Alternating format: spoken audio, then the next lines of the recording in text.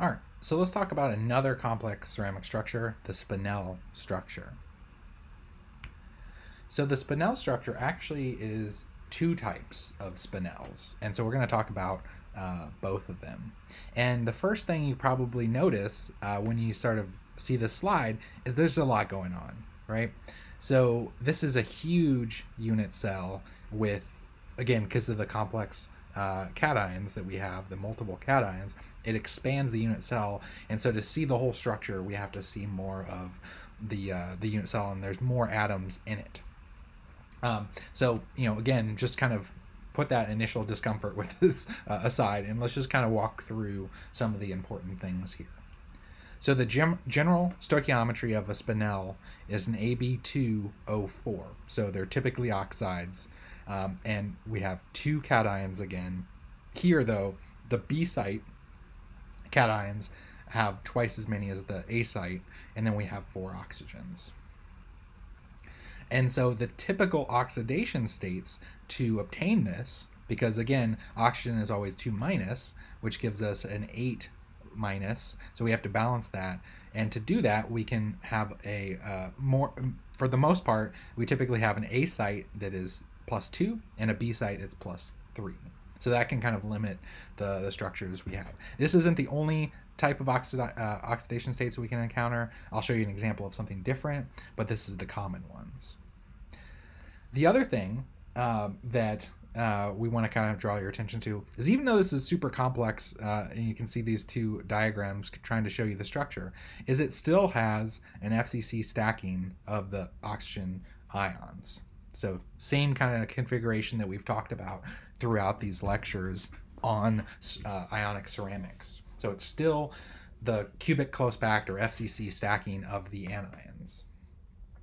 However, the filling of the cations is much more involved. So here, the cations occupy 1/8 of the tetrahedral sites. So you remember there's 8 possible tetrahedral sites in the FCC, so you only fill 1 of them.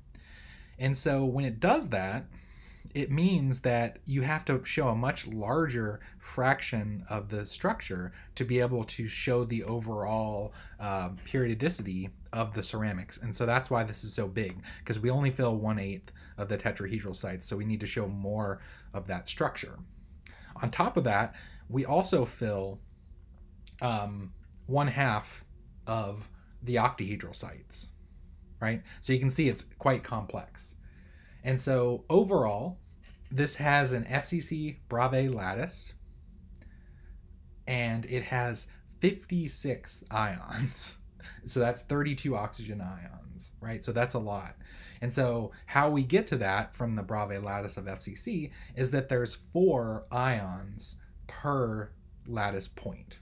So each lattice point you can think of in an FCC Bravais lattice is tied to 4 different ions in the structure. So we have O2- at the FCC sites.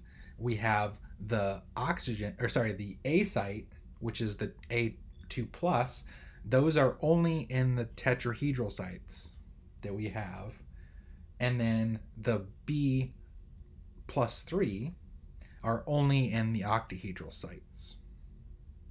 So we have segregation of A sites in the tetrahedral, B sites in the octahedral. So this is what we would refer to as spinel, or normal spinel. So this is basically kind of showing us that stacking of the FCC, albeit I don't believe it shows you it in a great way to show you the stacking of those oxygen ions. But what I wanted to kind of show you here was that the spinel, or normal spinel, because there's actually 2 different types, is when we have the A sites exclusively in the tetrahedral and the B sites exclusively in the octahedral. What I mentioned is that there's actually the opposite. So we can have what we call the inverse spinel structure.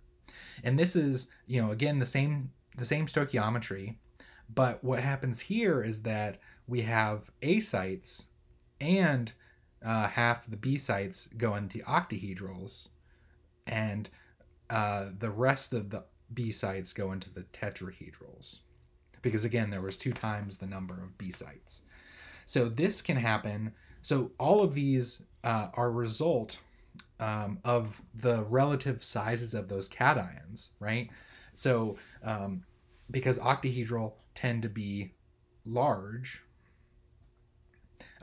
sites, and so the larger cations tend to occupy the larger octahedral sites. So in this case, this would tell us that the A site is relatively large, larger than in the normal case. Because again, octahedral sites are bigger, and so the bigger ones go. So they're here, and then the rest of the B sites are tetrahedron. So again, these are complex unit cells to look at and to sort of wrap your head around. So again, I'm not wanting you to memorize these structures. I just want to sort of give you an overview of these different types of complex structures and show you that they're built upon simpler structures, but the fact that we have multiple cations makes the unit cells more complex and bigger. So that's the main part I want you to get from this. All right, I want to show you an example of a Spinel material in real life that's used. So for rechargeable lithium-ion batteries, there's a number of different sets or structures or different types of batteries. And it all has to do with what the cathode material of the battery is. So one of those types, not the most common, but one of those types is a Spinel lithium manganese oxide. So LiMn2O4. So from the stoichiometry, you can see that this is in fact Spinel, right? AB2O4. So this material is a Spinel, like we just talked about. So you can kind of, the structure is going to be the same. However, this isn't one of those cases where we had A 2+ and B 3+. Lithium's always +1. And so that means that manganese, if you kind of do the math there, then this is going to be 8-. So this side has to equal +8. So lithium is just 1. So that leaves us with 7 divided by 2. And so manganese occupies this interesting role in which it can have multiple valence states, and therefore you'd expect it to be 3 and 4 to make the math work out on that. So this is one of those cases where we don't have the +2 +3. We have +1 and then +3 and 4.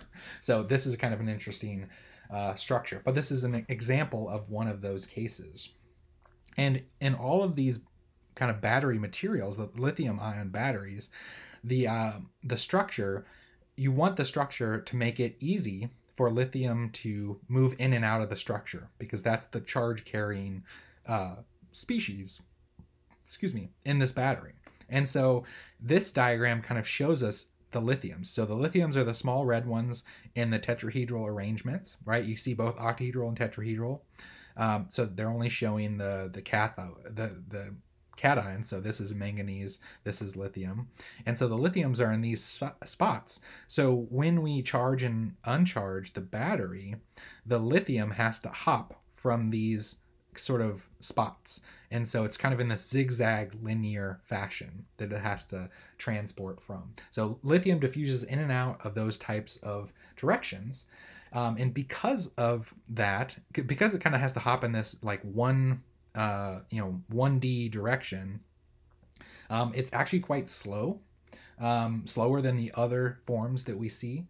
But also because it's a little slower and not as rapid, it actually makes the structure safer. So some of the issues you've heard about in lithium-ion batteries exploding and overheating have to do with the diffusion rates. So this one is actually quite safe, even though it's not as, the performance isn't as great as some of the other options. So that's just one example of a Spinel-based lithium-ion battery.